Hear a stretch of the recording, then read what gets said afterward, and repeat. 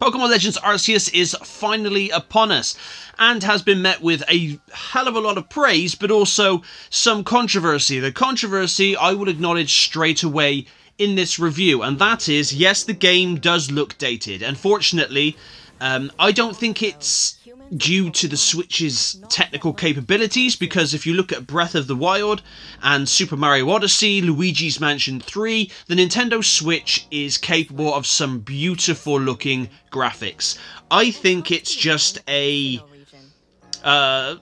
I don't know, for use of a better word, fault. It's a fault on Game Freak's part. This is a new direction for them, a much better direction. But I think if this game gets a sequel, I think they need to work on the graphical capabilities. I mean, Breath of the Wild was a launch game. Breath of the Wild launched on the Wii U and runs phenomenally and looks phenomenal, and that's the only areas really where Arceus falls short. Big style. Apart from that, is Arceus a perfect game? Oh, absolutely not. There's going to be some things that people like about the game. There's going to be a lot of things people don't like about the game. That's just the way things are. However, that's pretty much my only negative gripe with Pokemon Arceus, is that the frame rates drop a little, the view distance isn't very great, and the textures and some of the graphics fall short in a lot of places. However, a lot of the Pokemon models and character models do look really good, and some of the animations done by your character, like if it's raining, your character will wipe rain off themselves and all that kind of stuff. So little touches like that are pretty neat.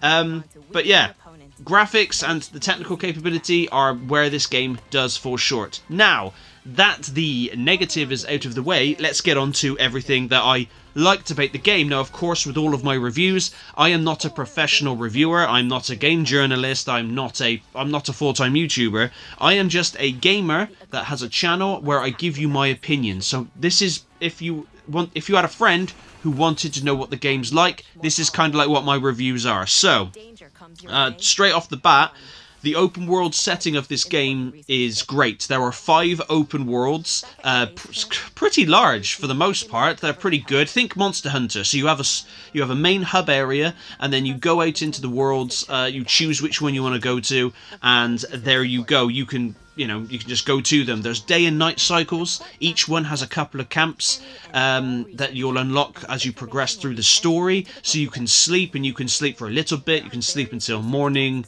You can sleep until noon, dusk, night. So that's pretty cool, as you can change it. There's also dynamic weather, so with rain and snow and etc. And of course, different Pokemon come out at different times and different weather settings, so that's pretty cool. This game rewards exploration big style. There's a lot of emphasis on exploration. There's always things to find. There's always materials to find, because you can craft in this game, which again is really cool addition.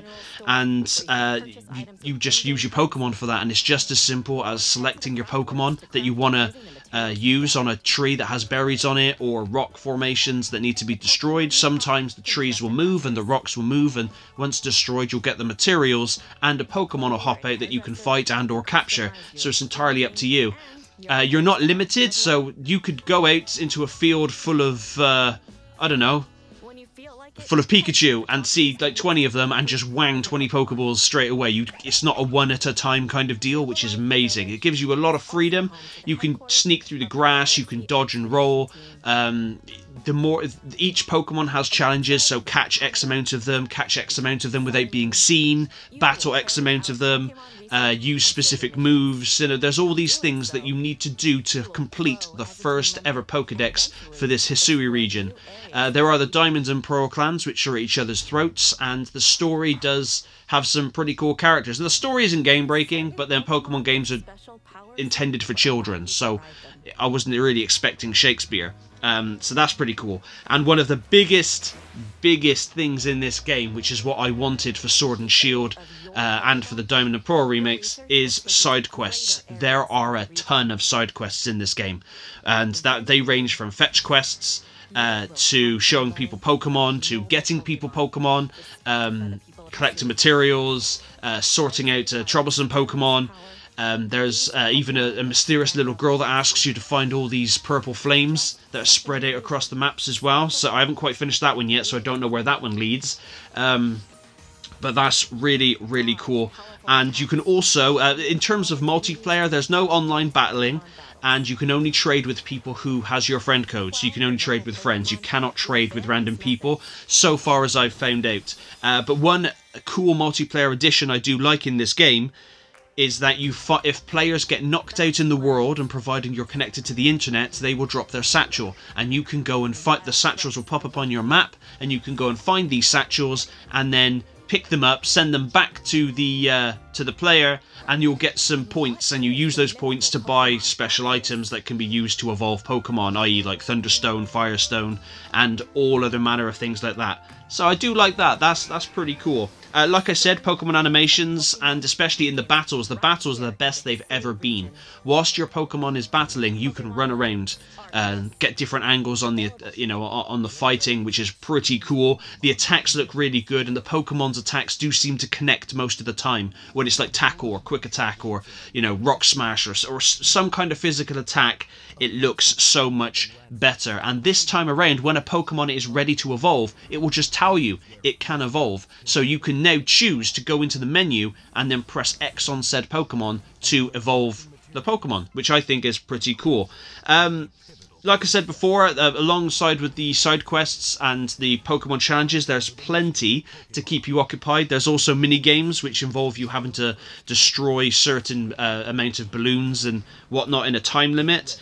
You can grow crops, and you can give the farmers it's like one Pokemon per field, and you can upgrade that field, so you can have 4 fields, and then you can grow crops. So it's a very bare basic farming mechanic, but it's there. And the village, Jubilee of the Jubilee Village, will grow as the game progresses. You'll see buildings being built, and then as you get towards the end of the game, you'll see the entire row of buildings get built. That was a pretty cool that was a pretty cool little feature that I thought was nifty. Another very high positive is that it has very fast loading screens.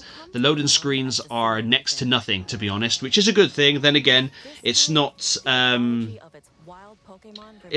really going anywhere with, like, say, graphics and stuff, so that's probably why it loads so fast. Now, the game doesn't look dreadful. It's playable. It's okay. It's definitely passable.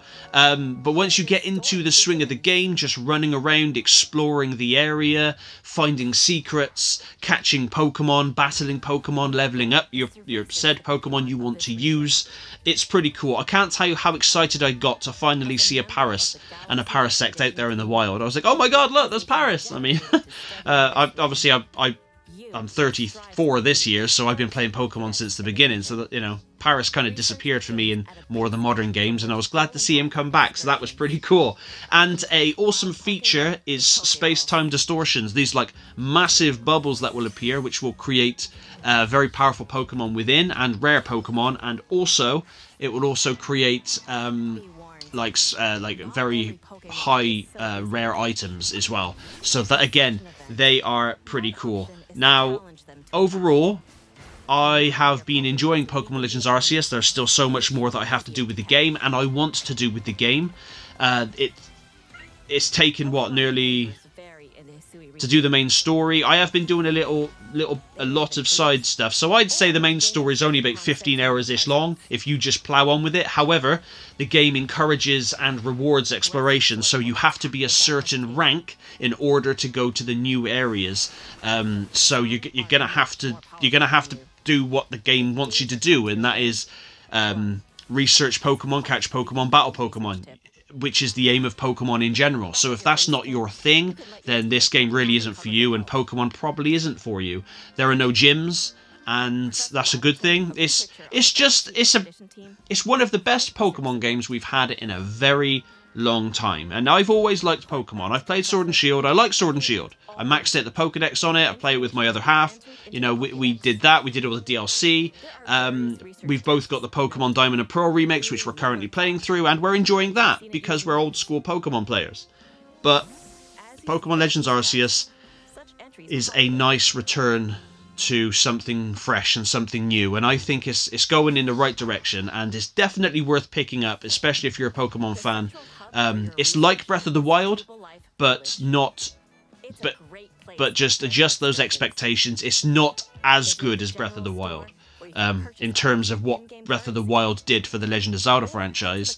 Pokemon Legends Arceus is definitely doing that with the Pokemon one, just not in such a large stride, because they still have a lot of work to do.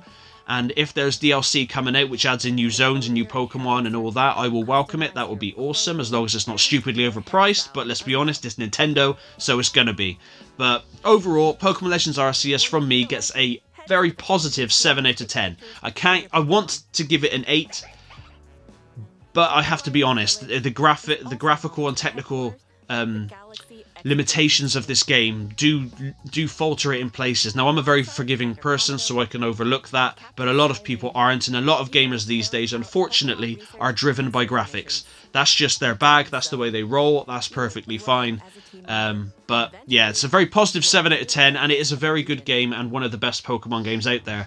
But play it for yourself, or check out more videos from other people and just see what you think, make up your own decision. But thank you very much for watching, and I shall catch you in the next one.